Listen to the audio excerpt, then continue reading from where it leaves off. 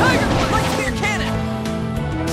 Power rating wind has no way to use your blade. Light spear cannon!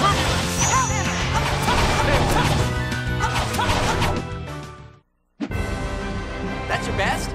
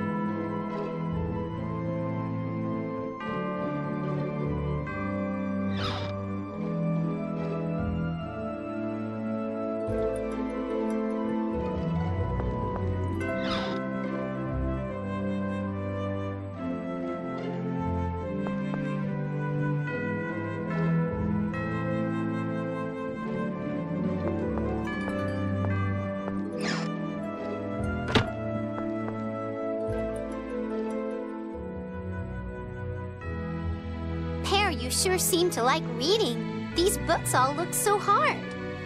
It's quite enjoyable to learn new things.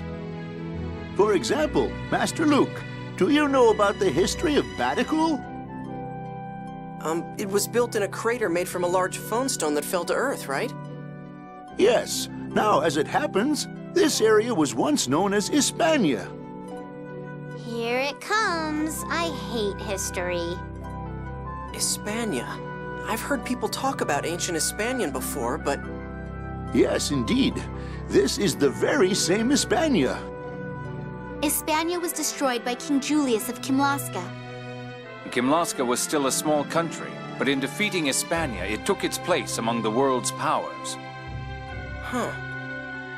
At the time, both Kimlasca and Malkuth were vassal states.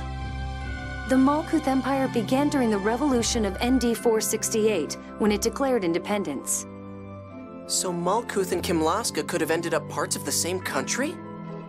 That certainly is a possibility. History's funny that way.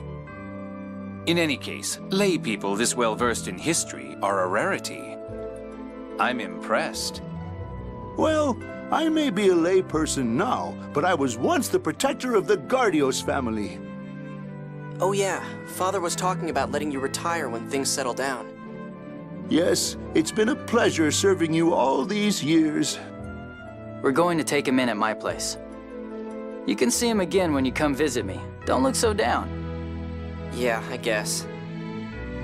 I'll leave this book here, Master Luke. Please feel free to read it if you're interested. I will. Thanks, Pear.